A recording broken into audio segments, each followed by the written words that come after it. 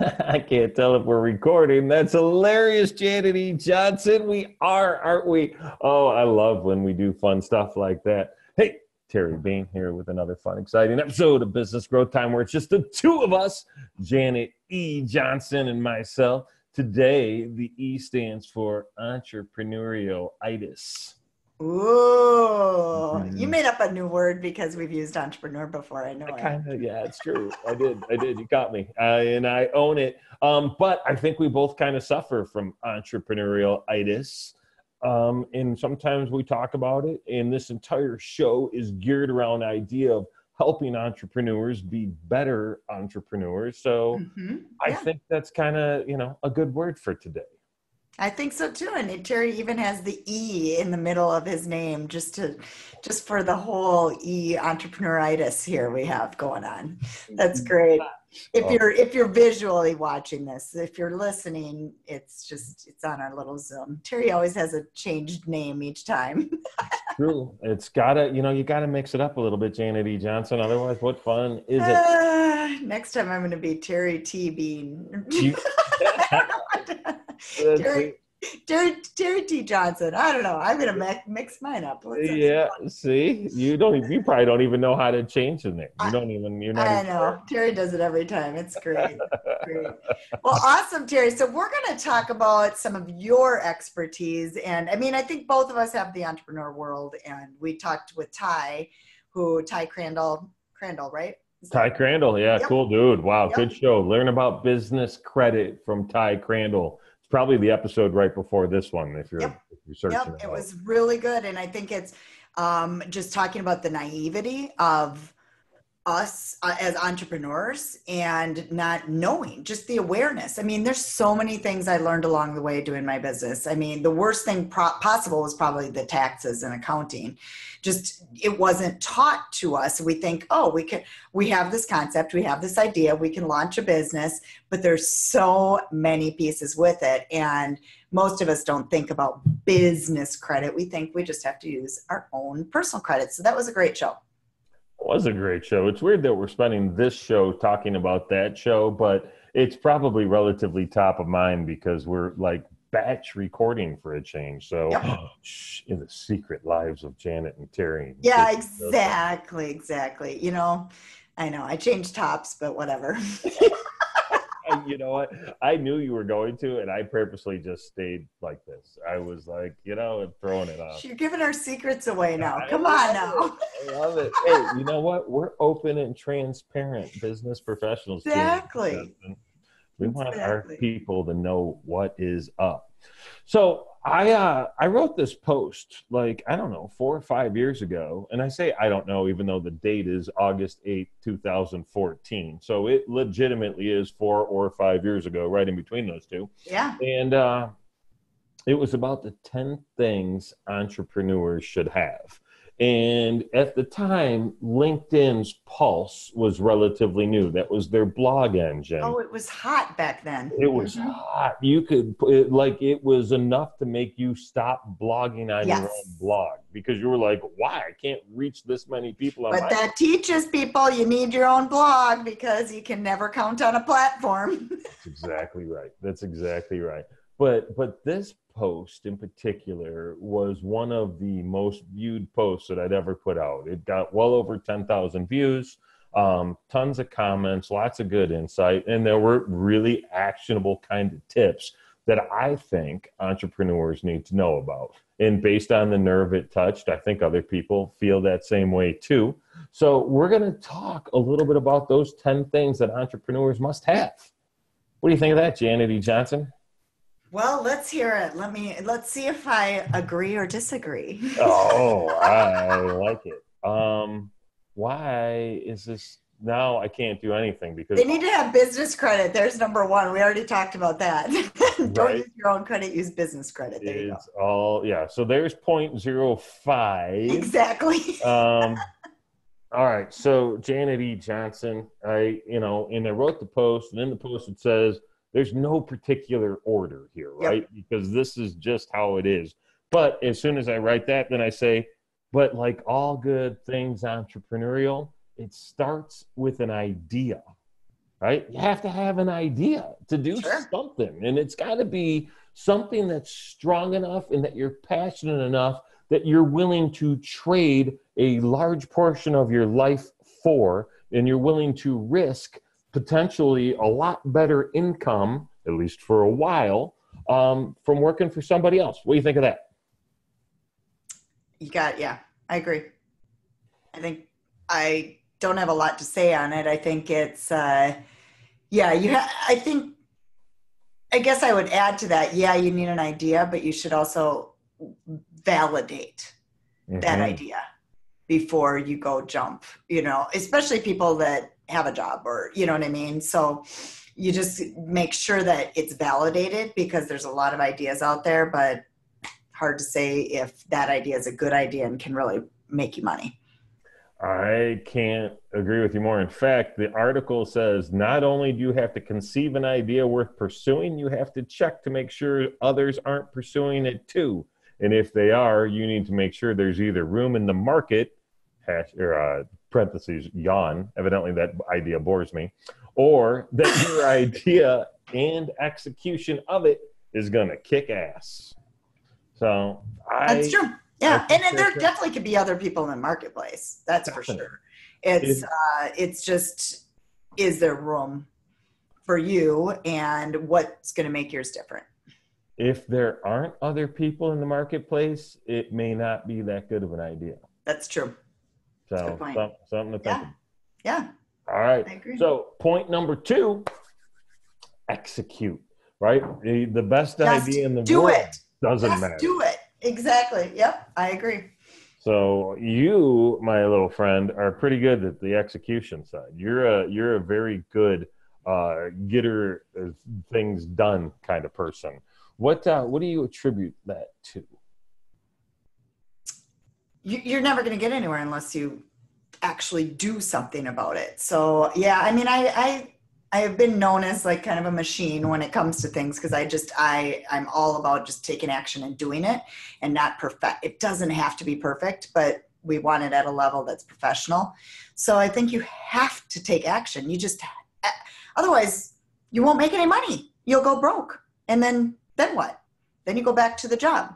So you have to execute. And ideas, I think this attributes back to me, back all the way in my 20s, where I used to hear the guys with the big egos. I did network marketing way back then. And I'd hear the guys with the big egos come in and go, I'm going to kick ass and blah, blah, blah. And then they would sit and wait for the people to come to them and wait for things to happen. And it's like, wait a minute, what are you waiting for? You have to take action to do it. That's a really interesting point, because I think in times I've been guilty of, I'm going to post a video, or I'm going to share this piece of content, or I'm going to write this post, and then people will come to me, right? And that doesn't really work. I don't know that it ever really did. Maybe it does at Gary Vaynerchuk's level. Yeah. Clearly it does at Gary Vaynerchuk's level. Excuse me. I don't want to take that away from him. It doesn't work at my level. Let me add to that, though. It doesn't. But the consistency of it can bring you something down the road. I mean, like sometimes we go, okay, is this podcast? What's this bringing us? What's all these videos we do bringing us? But like just the Egypt speaking gig for me, that came randomly because of all the content that I had put out there. So it doesn't mean that you shouldn't do that. But I think if a business is looking for sales now, you really have to have a deep strategy on how you're going to bring those in. But I think the content is a feeder that you definitely still should be doing. You make a really good point. I had a conversation with a vice president of sales for a prospect yesterday. Never spoken to him. Well, maybe once. He remembered me from years ago. So, but he's like, oh, I'm bummed that you answered the phone. I was waiting for the hey to listen to the, like you start your videos. So people do see your stuff. Yeah. They do read your stuff, and it does leave an impression. So, and it might be a reason they hire you versus not hire you for whatever you're looking for. Mm-hmm. Yep. Yeah. Super good point. All right. So tip number 3 on this list, passion. Yeah, there's nothing more to say. I guess it kind of leads back to even this morning. I was listening to the podcast, my favorite one, Art of Paid Traffic, and he was talking about your why. So having your why, having passion, knowing what your goals, why you're doing it, I think that all leads to the same thing. At the tail end of the little paragraph on passion, I wrote, you had better be absolutely in love with what you're doing. Otherwise, you won't need to do it for very long. It's just, dude, it sucks, right? Being an entrepreneur can be a total pain. It's a drain. It's work. It's effort. There's not a ton of result. There's nobody really there to celebrate the wins with. It's you and the cat. And how do you keep yourself uplifted and motivated all the time? Because you're the one that has to. So if you're not in love with what you're doing, Yeah. you don't need to be doing it long. So I like that one. Yep. All right. The next one is flexibility. Flexibility. And it's really about flexibility in your plan, in your You're not talking about like putting your leg behind your head or anything? Yeah, this isn't a Wendy Pet kind of flexibility here. Another great episode in the archives of Business Growth Time. Yeah. But you, can you put your leg over your head? No. Are you kidding me? Yeah, wait. Let's see, people. Ernie wants to watch Janet put its leg over her leg over her head. Yeah, that's been a long time. Okay. Okay, yeah, I can see my toes. I'm happy about that. Flexibility, yeah. So go ahead. Yeah, just the idea that what we start with on our plan and our program and our process isn't always what we end up with, right? In fact, it really rarely is. You know, we talked about the idea of you writing a social media book, and what a silly idea that is, because it changes every month, every week. Mm-hmm. Yep. Doesn't make sense. Mm-hmm. You know, you got to be kind of flexible. What do you think about that? I think you absolutely have to be flexible. I think that you don't know what's going to happen tomorrow in your business. It's your own business. What if you have a big client on the books that you've had for a long time and they fall off, for instance, tomorrow? Then what? You have to be flexible to go, okay, I need to do, you were doing A and B, but now you have to do C in order to bring the income in. So you do have to shift, and you have to know when to shift. There's a lot of things with the flexibility piece. And I mean, I've had to be flexible over all these years of doing social media because it's changed, and it changes, and it changes, and it changes, and it changes, and it changes. And if I wasn't flexible and willing to change, I wouldn't have a business anymore. I think that's a really good point. You gotta be flexible, man. Bendy, you like that big air blowy thing outside of the car dealership. I was just thinking of the green guy. What's the little horse's name that bends? Like Pokemon? Yeah. No, or not Pokemon, but Gumby. Gumby, yes. Yeah, and Gumby. Pokey was his horse or his dog. Yes. Yep, exactly. So, gotta be like Gumby. Gumby, that's the one. Gumby, that's hilarious. There's a funny story about that we're not talking about here today. Drive is the next one. Just motivation to get her done. Mm-hmm. You gotta have it. I mean, bottom line is we going back to what you said, we're doing this for ourselves. Mm-hmm. Our own. So if we don't have that drive and we don't want to get out of bed in the morning to work, well, we don't have to, really. I mean, we could lay in bed all day if we felt like and watch Netflix if we really wanted to, you know what I mean? So drive and ambition, if you don't have it, you're not going to make it. Then go get a job. I mean, you ever do that? You ever just totally say, you know what? I run my own ship. I know I have stuff to do, but damn it, it can wait. And I'm going to lay in bed and watch Netflix, or I'm going to go and rollerblade, or I'm going to go and... Well, that's different. You need to exercise, and you do the paddle boarding and I do the exercising, but to lay in bed all day and watch Netflix, I absolutely never have ever done that. Yeah. I mean, even when I'm sick, I will bring in my laptop and put it on my lap in bed. You know, so no, I mean, because I have a major drive and ambition, and I just always have. But, you know, that's what I'm saying. If you don't have that kind of drive and ambition, and you are the type that wants to sit, I mean, I'm granted we can do that on a Saturday maybe or whatever, you know what I mean? But if it's I can't even see a time that I've ever done it. But bottom line, then you might be a job type personality. I mean, I know you can see it. You can see it from miles away with certain people that they just should really have a job. Well, and that's the thing, right? Because you don't think twice about laying around watching Netflix all day when somebody else is paying you. And I Yes. can't, I've never laid around and watched Netflix when I was on my own. It just doesn't Mm-mm. happen, sick or otherwise. I think you're 100% right. I remember delivering on a project. I was sick as a dog, but I was in bed and I was like, I got to get this done. No one else is going to do it. So Mm-hmm. I Yep. drive is key. In the one thing I do want to say that is a great line from my friend Charlie Wahlberg is start again tomorrow, because there are going to be days when you don't do as great as you could have Yeah. done. So get back on that horse tomorrow, right? You can start again anytime. And there are days where you just don't feel like, and I'm not saying don't have a life, you know, like we were saying, you know, you need to rollerblade, you need to spend time with your family. I do watch, I mean, my favorite shows are housewives, any housewives, you name them almost. I mean, I watch that crap, but you know, we have to have a life too. But for me, I have a focus time, and if it's those day hours during the week, I mean, I am working, you know, and then into the weekends if need be, based on certain projects.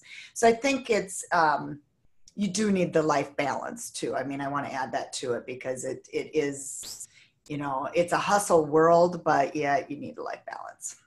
You need the life balance because work expands to fill the time allowed, right? You could work for probably 36 hours straight without thinking about it if you Yep. really sat There's down. always something to do. Always. Mm-hmm. So much to do. God, I was thinking Mm-hmm. about it the other day.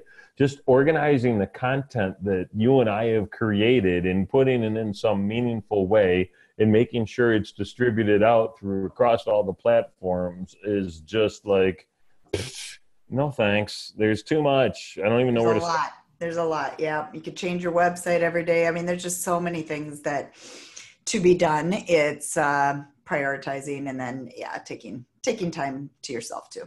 Take that time, kid. All right. The next one is selective hearing, because ultimately, the more I complex and like this one. involved your idea, the more people are going to try and talk you out of it, right? No, there are people in your life Um, that don't like, they don't want you to exceed the limits that they put on you, right? So they're like, okay. you know Got what it. I'm talking about? Yeah, now I'm getting it. I didn't get it at first. Okay, so for instance, when you're first starting out or when you're struggling, there's a lot of people that will say, "Go get a job." Lots of people say that. Oh my Hmm. God. Think about how many times, like, if you posted that you started a new position, right? You get all kinds of likes and all kinds of people are super excited for you. You post that you're starting a new company, you don't get quite as many. Weird. It is. It is. It's not the normalcy for many. And I know I had certain people in my life, yeah, for a long time, the first few years were for sure just saying, why don't you get a job with good benefits and blah, blah, you know, and it's just the mentality of an entrepreneur is the mentality of an entrepreneur.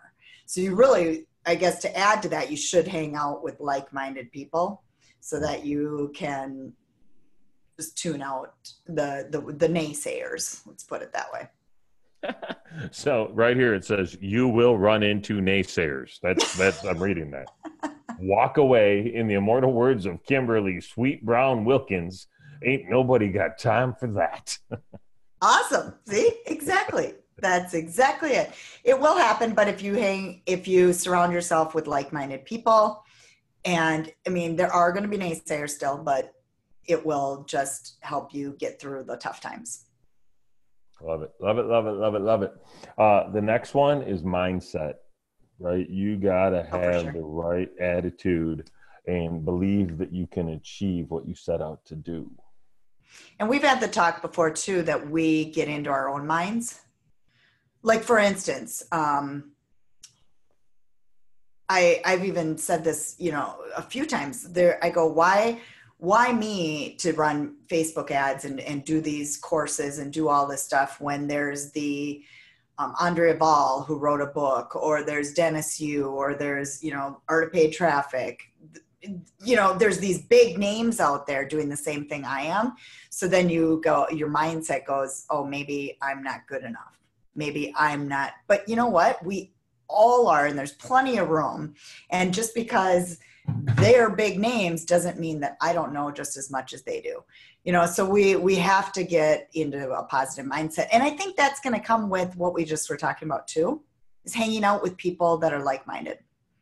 It's exactly where it needs to go, right? And if you want to take that up a level, you got to find some sort of mastermind group where those people are there, where they're willing to help you not only focus on holes in your plan and your business, but make suggestions, make connections, and then really hold space for you in the universe to help you achieve what you believe you can.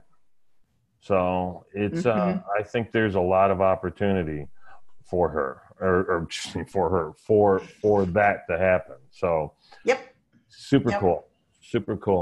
I just kind of did a little sneak preview of the next word, and it's plan. It's the idea of putting something together that's actually going to be like, hey, this is what I'm doing, so you can stay kind of consistent. Well, I agree. So a plan, right here's my plan. See, most people do the whiteboards, but so there's my calendar. Can you kind of see it? I can kind of see it, yeah. It's a mess, but it's the plan for my launch to lead into May, because in May I launch my Ads ROI Academy again. So I do it on a monthly basis, but I have the plan of all the items that need to get done in the calendar and by the date that it has to happen. If you don't plan for that, it might never get done and the pieces might not ever get taken care of. So I completely agree and you got to plan your whole year out, really. That's just one section of it. But what is your plan for the future? What is the plan for the year? You've got to set the goals and make that plan. So do you have that kind of time blocked out? So is that like your actual, this is my calendar for the day, so I know what the hell I'm doing? No, mine is more because I'm a crazy person that likes to get things done even before these times. Like you said I got 4 presentations that I'm working on. They're almost all done. And they're like 3 weeks from now. Yeah. So, I mean, see if you can guess when I'd be doing those presentations. Well, now the last day I probably will perfect them, but I like to get them out of the way. I've been like this ever since even college. One class nerd. I know one class gave me the whole, and why my kids don't take after me, I don't get it at all, because they like to wait till the last second. It drives me crazy to wait till the last second. Yeah, but I had where I had the whole quarter to do it, but she gave you the amount of work at the very beginning. I had it all done within the first 30 days, and then I had the rest of the quarter to, well, went to St. Cloud, so you know what I was doing. But I had some fun, but you know what? The bottom line is, hey, I got my stuff done early. So the bottom line with that is it's a to-do list based on a date that I want to get it done. If I get it done ahead of time, great. That's my goal date. Yeah, so that's how I work. But everybody works in their own way. So I think everybody just needs to plan out their life. Some people live, and mine drives me crazy for their planners. And mine's not even hardly filled because I don't know. I don't live for the planner, but some people live for that planner. But so planners do work really well, and you've got to plan ahead. I was a planner guy up until I got my first Palm Pilot, which was 1997, 98. So less of a planner, maybe 99. But Palm Pilot, so I switched to digital as early. Yeah, I tried to go back to this. I can't handle it. I prefer Trello. Yeah, Trello is solid. Mm-hmm. And there's certain, planning things that you can use for apps and, but there's certain things that you want to see visually too and write down. So that makes sense. The next one, and we're on number 9, is a support system, which is funny because I already mentioned the idea of a mastermind group, but you got to have friends in the business, or maybe find that couple of family members that support your craziness, whatever it is. Accountability partners. Ooh, that's a good one. I don't even think that's in here, Janet E. Johnson. You should jump on this post and add that to it. Yeah, I mean, it's the same thing as what you're talking about, but it's, having that accountability partner. Joanne Funch, who we interviewed a couple times ago, we meet every Monday morning and go through different goals and what we're doing that week to accomplish. I mean, so every Monday morning we meet at 8:30 in the morning. I did have a previous mastermind group, but then that one we just kind of went our separate ways. And then Terry, I mean, you and I have kind of spun lots of things off of each other and said, okay, we're going to hold each other accountable. So, I mean, find a couple accountability partners that you can say, hey, hold me solid to this. I am going to do this. Because if you tell somebody else, it's going to make a whole difference compared to if you tell your own brain that you're going to do it yourself. Hat tip to Dale Royal and Jeff Clatterbaugh. But what'd you say? I said hat tip to Dale Royal and Jeff Clatterbaugh for keeping me on track. They're yours. Okay. They're fantastic in that role. And it's a necessity, right? Because to your point, if you say you're going to do it, but you don't tell anybody, how does anybody ever know, right? You gotta put it out there. My wife is in this fitness craze right now, man. She's been going to the gym for a few months. They came out with this March Madness contest, and you get points for posting selfies and checking in at the gym. She created an Instagram account that she never had before, and she's going to the gym 2 or 3 times a night. She's working out at this gym 2 or 3 times a night and posting online because she was like super competitive. I had no idea of any of this. I'm like, who are you and what is going on? And cool, I guess you're getting ready to divorce me. So it's pretty awesome. She said I'm not that lucky. That's not what's happening, but we'll see. We'll see. That's great though. Yeah. So I mean, there's something pushing her to get that, that motivation. Accountability partners in the town. Yep. Yep. So it's important. It works for all the goals and aspects of your life. The last thing I have on my little post here is a wealthy spouse. Right? This would be a great thing to have.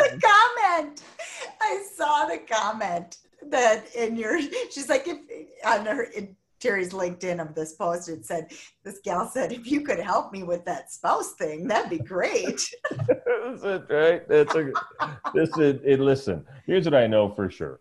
It's going to take way longer than you thought to make this magic happen. It just does. I've got a dozen really close friends that are all 20 years into the entrepreneurial space. They're all doing fine, but they all thought that 4 or 10 years into it that they'd be sold out and doing something else, right? So it's not necessarily what you think, and it's going to cost a lot more than you think too. You're talking about how much money you spend on just on Facebook advertising to get people to look at the programs you put out. Mm-hmm. Yep, exactly. So it's something that I agree. I mean, granted, would I work this hard if I had a wealthy spouse? I don't know. From the beach. Exactly. But I like it. I think that's, it does actually, I do see it a lot in my industry too, when I coach women and stuff, and I see them, you can tell sometimes when they're not making money, and I'm like, but yet they're going on all these vacations. Mm-hmm. Like, yeah, there's something up there. You know what I mean? I don't know that they have to work super hard. So yeah, it's a benefit, but it actually could be a non-benefit too. That's a really good point. Because you're not gonna do the work. If you don't have to be the sole provider, then you're not going to dig in with that. The have to gives you an extra push. Yeah. Yep. Exactly. That's a good point. Exactly. So, plus and minuses to both sides of things. I think this is a great list. I think we covered most everything. I can't really think of too much. Was there anything in the comments that we missed? Do you happen to have that pulled up? I have it pulled up too. I could look at the comments. There were a lot. There's a fair amount. There's 135. Yeah, you've got quite a few. So yeah, it's a very. But the first one I read was, if you could help me with the wealthy spouse part, I'd be so grateful. You know what? Jonathan Schwartz said mentors, right? So Yeah. I think that's a good comment, and Yeah. it's interesting to make sure that you look for people that have already kind of been where you want to go and draft from them, right? What can you learn about that? It's kind of cool. That's cool. There's another one. Identify your dream, have courage, make a plan, do not waste time. Excellent article. So that kind of synopsis of what you said. Very good. Yeah. So the realities of being an entrepreneur is, we just kind of covered it. There's ups, there's downs. And, we kind of were a little bit, I guess I want to finish with, we were a little bit negative almost, but, because there's a lot of hard, but there's also a lot of awesome, awesome. We're talking about working from our home. I mean, I'm in my basement, my cats are annoying, but, bottom line is, we get so much flexibility. We get to do what we want, set our own goals, and, there's a lot of fun with it too. Get to love what you do, serve the people that you're meant to serve. No, listen, and I think it's probably that you're either wired this way or you aren't, right? I don't know that this is the path for everybody, because most folks probably don't have the stomach for it. It is difficult. It is stressful, but it's also amazing, right? Mm-hmm. And you're controlling your own destiny, which is a cool thing too. Yep. So I'm not trying to discourage anybody. That's a good point. I think we both love the entrepreneurial path, and mm-hmm. I refer to it as smashing my face into it frequently, but with nothing but love. Exactly. No, it's you figure it out. You figure it out along the way. Awesome. Well, you can find we have a lot of podcasts on entrepreneurship too. And you can find any of those at businessgrowthtime.com/podcast. And then also we have a Facebook group, businessgrowthtime.xyz. So we would love to see you in that group, and check out our past episodes. If you really liked this interview or any of the past interviews that we did, we would love to have a review on iTunes. We would appreciate that too. Thanks a lot. Thank you. Have a good day, Ernie.